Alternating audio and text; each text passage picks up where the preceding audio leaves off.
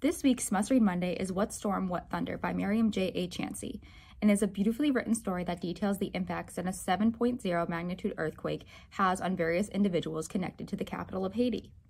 As the earthquake strikes, the inner lives of these complex characters are explored, including a wealthy expat with a secret daughter, the secret daughter who is an affordable housing architect, a love-stricken drug trafficker, business partners who believe that their lives are being influenced by voodoo, a taxi driver in Boston, a grieving mother, and a woman selling produce.